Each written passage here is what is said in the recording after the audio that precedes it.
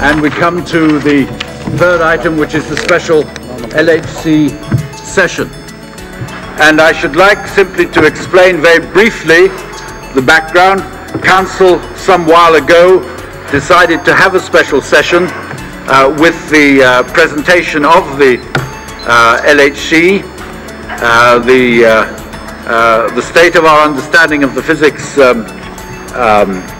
situation, what are the most appropriate machines, how they fit into CERN and the world scene. So my conclusion, and the conclusion of your Scientific Policy Committee, Mr. President, is that the LHC should be the next project for CERN. Thank you.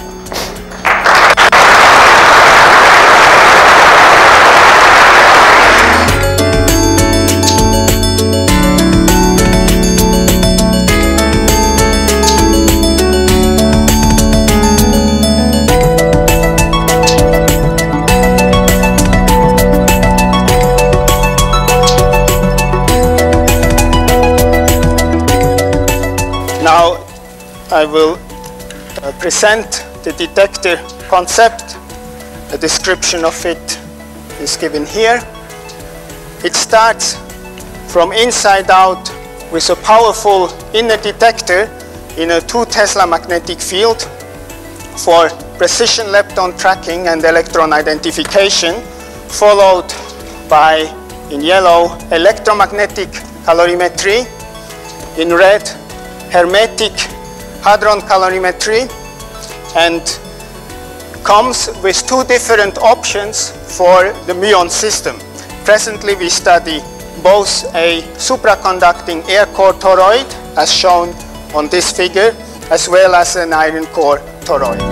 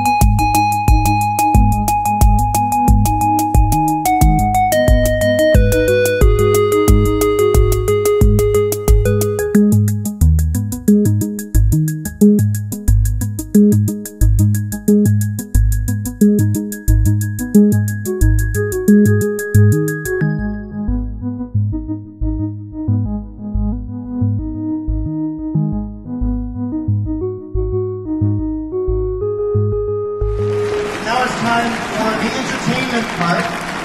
So as with every great physics event, we're going to start with a Big Bang. We're going to take us back to when the universe starts, the Big Bang. Back when all the matter exploded, but the amount of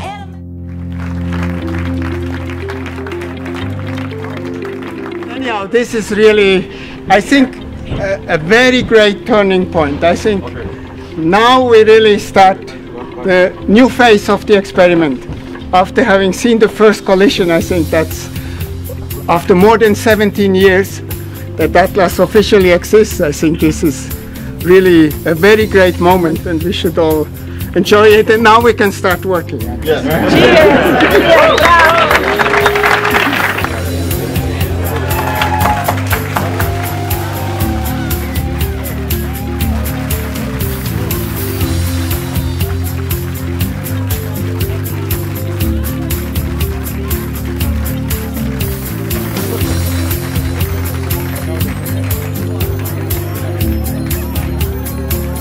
So, today is also a special day because we hear two presentations from the two experiments, Atlas and CMS, on their update on a search for a certain particle. Atlas is very pleased to present here today updated results on standard model X searches based on up to 10.7 inverse femtobarn of data recorded in 2011 and 2012. This slide shows, again, the usual p-value as a function of mass, and also the significance now as a function of mass.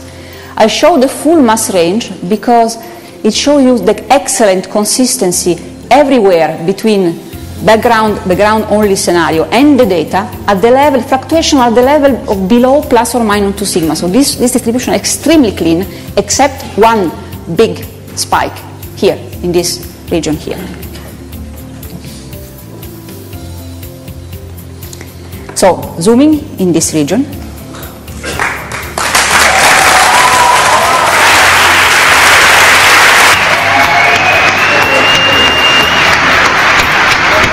This year's prize is about something very small that makes all the difference. The Royal Swedish Academy of Sciences has decided to award the 2013 Nobel Prize in Physics to Professor François Englert at Université Libre de Bruxelles, Belgique, and Professor Peter Higgs at University of Edinburgh, United Kingdom. And the Academy's citation runs for the theoretical discovery of a mechanism that contributes to our understanding of the origin of mass of subatomic particles, and which recently was confirmed through the discovery of the predicted fundamental particle by the Atlas and CMS experiments at CERN Large Hadron Collider.